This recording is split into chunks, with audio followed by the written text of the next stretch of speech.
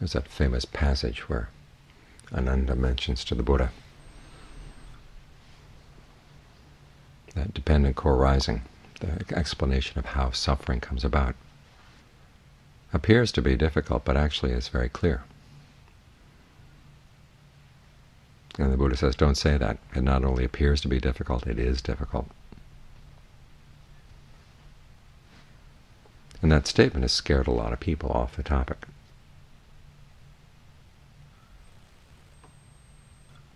And you could spend months and months on the topic and get confused, which is why a lot of people don't like to go there, don't like to study it. But if there's nothing else you take away from the way the Buddha explains the causes of suffering, take away this one point. Contact at the senses is not the starting point. It comes after a lot of other factors, which means that the factors for suffering are already in place by the time you hear something or see something or think something. In other words, the mind is primed to suffer. It's primed for suffering, even before anything happens. And that's what we're trying to undo here as we practice. We approach life, we approach our experience through the senses with all the wrong attitudes.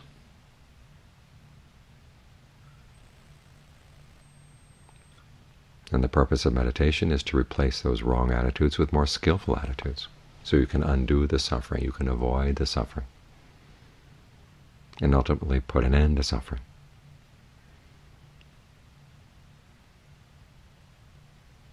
So keep this point in mind. When your kids run screaming around the house and it drives you crazy, it's not the kids screaming and running around the house that's making you suffer. It's your attitudes. When a relationship gets difficult, again, it's your attitude. This is not to pass judgment on whether the kids should be screaming and running around the house or not. But the fact that you're suffering from it, that's something that's totally unnecessary. So what you want to do is look at your attitudes and look at where you can straighten them out, make them more skillful. As the Buddha said, it starts with ignorance. And it's not just general ignorance, it's a specific kind of ignorance. You're not looking at things in the right way. In other words, where is there suffering? What's causing it? And what can you do to put an end to it? Those are the questions you should be asking. Those questions are the ones that line up with what the Buddha calls appropriate attention.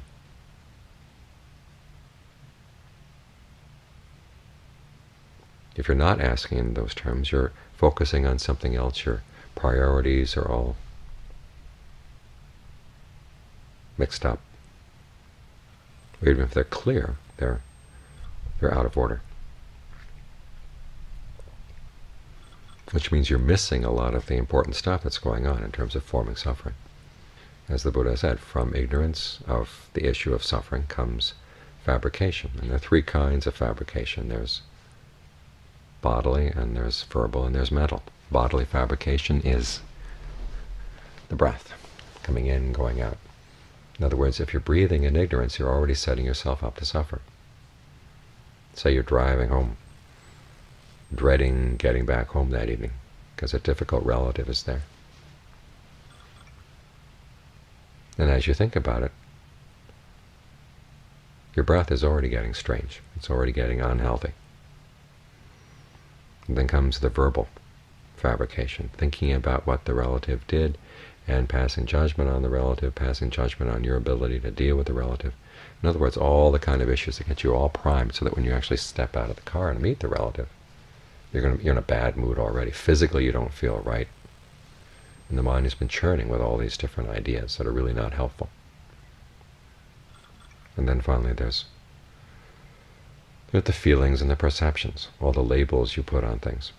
And as psychologists have shown, you can have lots of different potential configurations in any situation that you could label as the figure against the ground. It's called Gestalt. And as you think about it, there are lots of things that you could be labeling at any one particular time. You could be thinking of your life in sort of geological time, in which case the issues seem very minor and not worth getting worked up about at all. You could think about your uncle, your relative, in all kinds of different ways, in biological issues. You could approach it from a psychologist's point of view. You could approach it from the fact that you're the victim in the relationship. Given the way you think about it, there are different labels you're going to apply to your feelings and to the actions that happen. And that's not all. There are lots of other factors between fabrication and the time you actually say something or hear something from the relative when you get out of the car. But here already, physically and mentally, you're primed to suffer. And a lot of this is because we lack skills. Go back to that issue of ignorance. It's not just knowledge about suffering, it's knowledge, one, in terms of suffering, i.e. you look at the situation in those terms, and then you realize that there's specific duties with regard to each of those Four Noble Truths. The suffering or the stress is something you want to comprehend. You want to actually be able to look at it and see what it is and where it's coming from. Once you see where it's coming from, you see the origination of suffering, that's something you want to let go of. Now, for most of us, we want to let go of the suffering without understanding the cause. As I say, you're performing the wrong duty. There's a story about Jokun No, who was a famous monk in Bangkok in the middle of the century. He was doing walking meditation late one night, and there was this one young monk who was being driven crazy by thoughts about his family, thoughts about his situation. He came running to see Jokun No, and he was talking about it. These thoughts, I just can't get them out of my head. And Jokun No says, "You're performing the wrong duty." Turned around, went inside his hut. The monk went back. Unfortunately, the monk was someone who'd studied the Four Noble Truths, and he knew the teaching on the duties. Suffering is something you want to comprehend. It's not something you try to push away. Or if you feed the thoughts, you're developing the suffering. Developing is something you should do with a path. You try to develop concentration, you try to develop virtue, you try to develop all the other factors of the path. Discernment. So the first thing you've got to do is look at your situation in terms of these four categories, and then apply the right duties to each. When there's some suffering that comes up, some stress comes up, you don't immediately just want to push it away. It's like having a problem child in your house.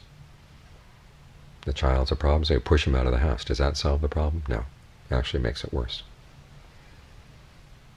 Because then the child is running around with his friends and getting into all kinds of trouble. You don't know what's going on. And it's the same with your suffering. If you don't sit with it for a while, you're not going to understand it.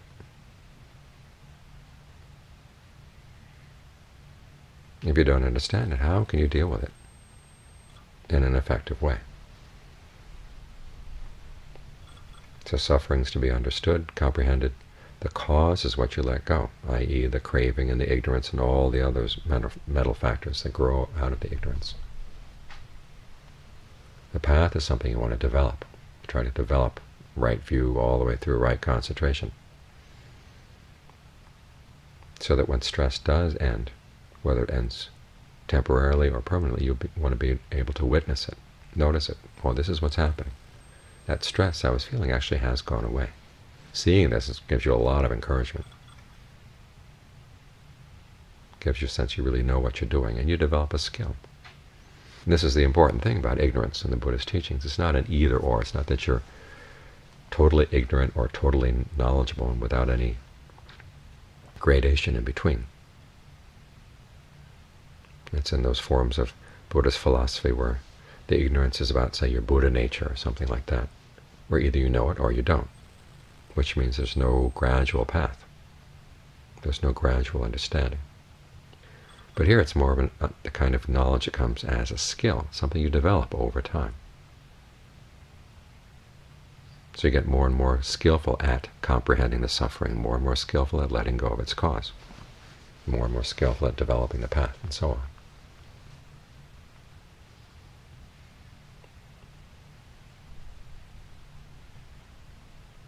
So you're learning how to bring skills into the situation. So when you're looking at things in these terms, and you breathe with knowledge, you don't breathe in ignorance. And if you breathe with knowledge, you find you can get a lot more out of the breath. This is why we spend so much time practicing with the breath, getting sensitive to how the breathing affects the body, how the breathing affects the mind. So you can bring this aspect of your life, i.e. the way your body feels, make it part of the path to the end of suffering, instead of just being one more thing you suffer from. So in this way, when you're in difficult situations, you at least know that, well, I can breathe in a way that's not adding any suffering. Everything from standing in a long line at the supermarket to being tortured in prison. You can still breathe in a way that minimizes the suffering.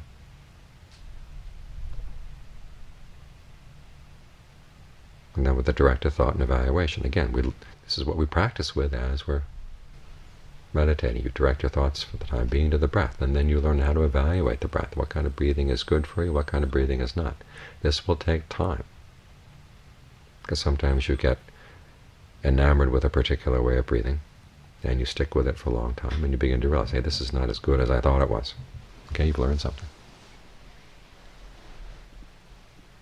You begin to sense what kind of breathing is needed in any particular situation.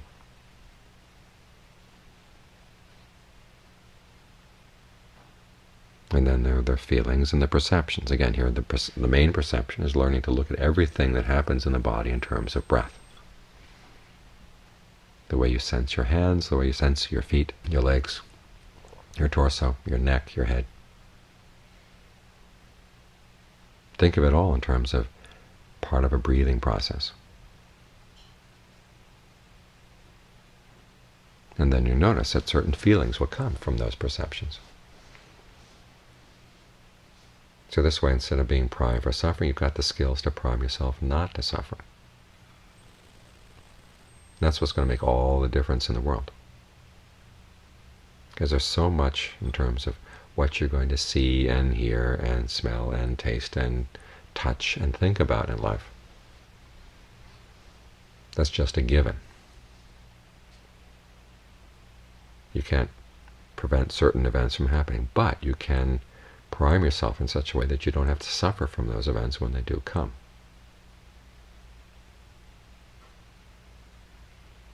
So as you're on your way to meet the relative, you sense that your breath is getting strange, so immediately focus on the breath. Try to be as refreshed as possible in the way you breathe. And then you've learned to have a greater range in terms of how you think about the issue, how you evaluate the issue, because you've learned that thinking and evaluating is something you can manipulate. This, of course, is where it's not just a question of having practice in meditation. It's good to hang around people who know how to speak in difficult situations, so you can pick up some of their skills. How to perceive things, what feelings to focus on, what feelings to let go. You learn some from your own exploration and some from having good examples around. But the important thing is that you realize that you have more choices than you thought you had.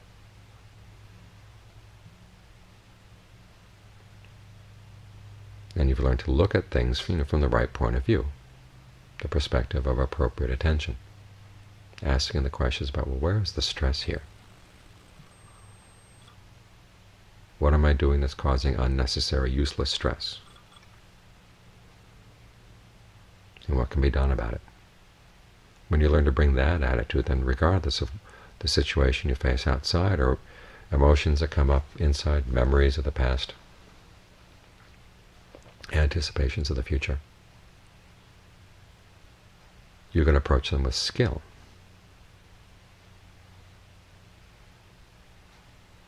You've got your body and your breath on your side. You've got your thinking processes on your side. And that enables you to negotiate all kinds of difficulties that can come from outside.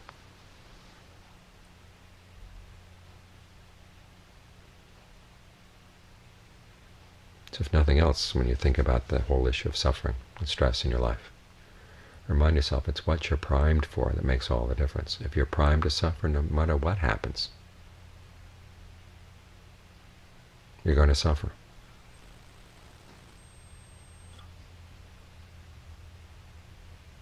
If you're bringing skills to the situation, then you've got a chance that you don't have to suffer. This is why, as the Buddha said, the difference between a wise person and a foolish person is the wise person sees the necessity for training the mind. The foolish person doesn't see that at all.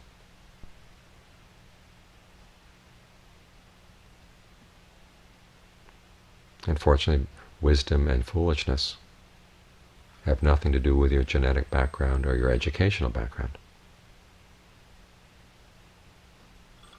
You've got the choice. Do you want to be wise or foolish?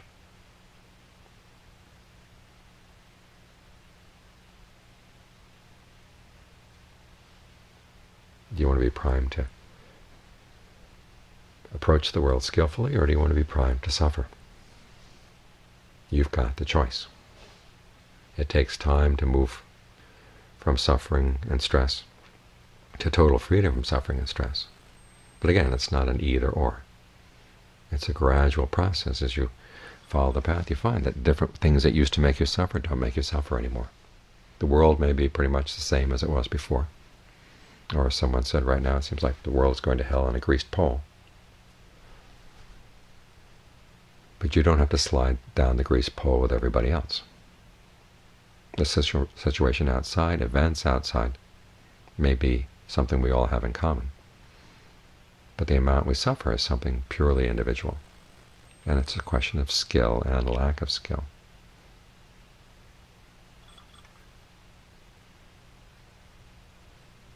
So keep these points in mind.